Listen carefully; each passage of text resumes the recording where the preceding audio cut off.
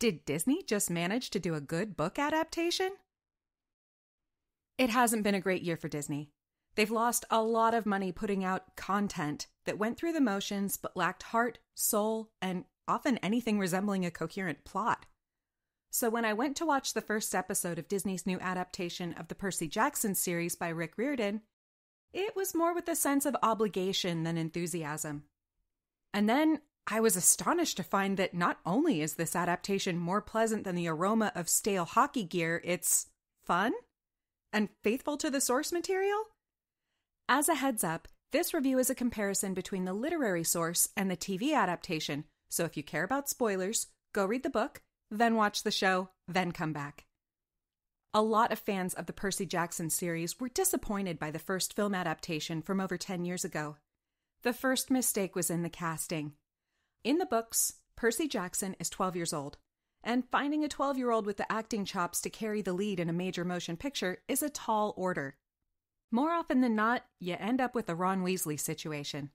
By bumping the age of Percy Jackson to 17 in these films, the producers were able to hire better, more mature actors. But this came at the cost of, the entire tone of the story. Behaviors and decisions that make sense for a 12-year-old can seem a bit strange for a 17-year-old, and I think that even if the film's other flaws had been avoided, the decision to age up Percy left them compromised from the beginning. So, fans of the series will be pleasantly pleased to hear the scratchy, broken, creaking voice of a literal, actual 12-year-old reciting lines straight from the first page of the book. "Look, I didn't want to be a half-blood," says Percy. And then the hairs on your arms raise up because you think, oh my gosh, did these filmmakers actually read the book? Readers, they have. Walker Scobell is very well cast in the lead role. The writers gave him the right amount to work with for his age and experience, and he puts in a great performance, often showing better chops than some of the adults in the cast. The only quibble fans might have is that he doesn't have black hair and green eyes, as in the book, but that's kind of up to you how much that matters. I suspect the filmmakers may have done that on purpose, though, because one criticism you can level at the Percy Jackson series is that it resembles Harry Potter so much that it's borderline plagiarism at times, right down to the black hair and green eyes of the orphaned, superpowered protagonists. The similarities are so obvious that Rick Riordan's even written an essay in his own defense addressing this issue. The opening monologue is a condensed version of the opening paragraphs of the book. The fantastic hook is right there, and it's a smart move, because if you tell kids not to read a book, you can bet your favorite pair of socks that they will read it. That same premise works when you tell kids not to watch a TV show. The rest of Episode 1 is a condensed version of Chapters 1 through 4 of The Lightning Thief. As I said, there are some pretty strong parallels to Harry Potter. A weird, orphaned preteen kid who gets bullied a lot goes on a field trip in the big city. The mean kid pushes him a little too far, and surprise! He has superpowers that are really good for revenge. For fans of the series, I'm not slamming these books. They're really enjoyable, and I think kids should read them both for fun and to help them learn more about Greek mythology. But the similarities between Percy Jackson and Harry Potter are too similar not to notice them. So I'm noticing them. Please don't dox me, superfans. The filmmakers threw in nice little details that show they actually read the books and care about what's in them. Percy and his mom like to eat blue food together. She also always brings him sweets from her job at a candy store whenever he comes home from school. This is nicely referenced when she hands him a bag of blue sweets as he returns to the apartment. The importance of this is referenced in the next episode, which tells me the writers have made an actual plan. Another nice touch is when Percy is in the museum and he attempts to read the worksheet his teacher gave him. The letters shift around on the page, visualizing Percy's dyslexia. I've heard from more than one person with dyslexia that this effect really showed what it feels like sometimes. And if any of you have dyslexia, I'd be interested to hear what you thought of this moment. There are some changes I'm not a fan of, though.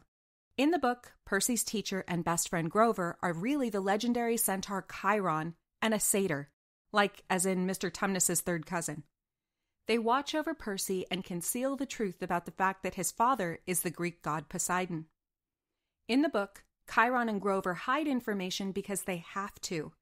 The more Percy knows, the more evident his powers will be, and the more danger he'll be in. In the TV episode, though, Grover betrays Percy, lying about the events of the field trip in order to get him expelled from school. In the book, Grover actually tries to take the blame for Percy, despite the fact that this will get him in trouble with their meanest teacher. The book version of events proves that Grover is completely loyal and trustworthy, and the TV show makes him seem shady and manipulative. I didn't like this change. It wasn't necessary to condense the plot, and this kind of behavior would make Percy less likely to ever trust Grover again. However, this annoying alteration can be used as a discussion topic for kids.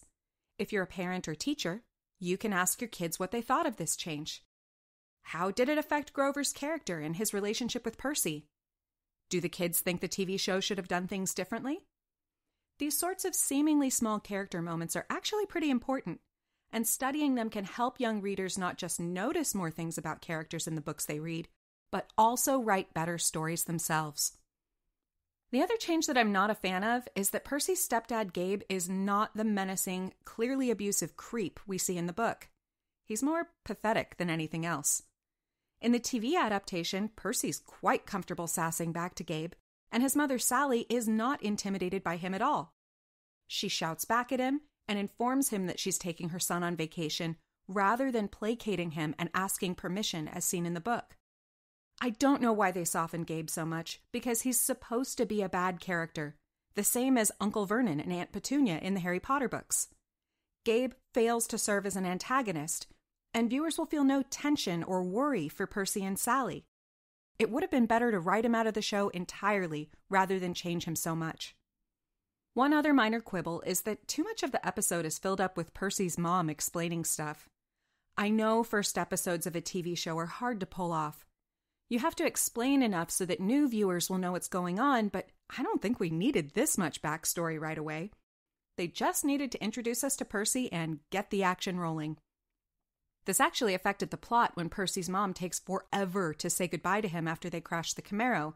It's like, there's an angry Minotaur right there coming to kill you, and you're standing around chatting like you're at a coffee shop waiting for the barista to finish your lattes. In the amount of time it takes for Percy's mom to say goodbye, the kids could have made it past the monster-proof magical boundary and into safe territory. This scene is much shorter in the book, and it works a lot better. Parents worried about on-screen violence can rest assured, as the fight scene between Percy and the Minotaur is filmed at night in the pouring rain. There's no visible blood or gore, and the fight happens in lightning-illuminated silhouette. But it's still really exciting. It sets the tone of the show as being appropriate for ages 10 to 12 and up. I wouldn't recommend it for younger kids, as the scary moments and coming-of-age tale just won't work for them. So, concluding thoughts. Seeing a Minotaur in a pair of tighty-whities was very funny without wrecking the tone of the fight scene, and it would have been nice if the characters had New York accents. Percy's supposed to be from the Upper East Side of New York, but he sounds like he's from nowhere in particular. Also, that poor Camaro deserved more screen time. I don't need, Michael Bay levels of loving close-ups, but at least getting to see that gorgeous thing properly before it was wrecked would have been nice. R.I.P. Camaro. So that's episode 1. Disney has managed to do what I thought was impossible for them these days. They revisited a beloved franchise and didn't make foul-smelling corporate sludge out of it. This was a good episode.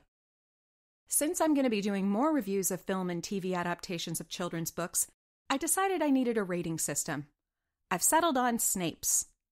Alan Rickman's performance of Severus Snape was one of the best parts of the Harry Potter films, and an example of how a character can make the migration from page to screen in a way that leaves room for actors and directors to give their own interpretation, while still being faithful to the character from the book.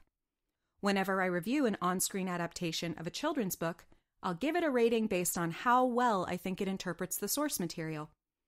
There will always need to be changes when turning a book into a film or TV series, but those changes need to be faithful to the spirit of the original work. The first episode of Percy Jackson and the Olympians gets 4 out of 5 Snapes from me. I had to knock off 1 star because they made Grover into a backstabbing little snitch, and they turned Gabe from an actual menace into just a lousy roommate. And they didn't ever let me properly see that Camaro. R.I.P. Camaro. I'll be back soon with more reviews of Percy Jackson and the Olympians, as well as other film and TV adaptations of great books written for kids. Come on over to children'sliteraturepodcast.com to catch regular episodes of the show, which looks at great books for children and the brilliant writers who create them. I'll see you soon with more reviews. Thanks for listening.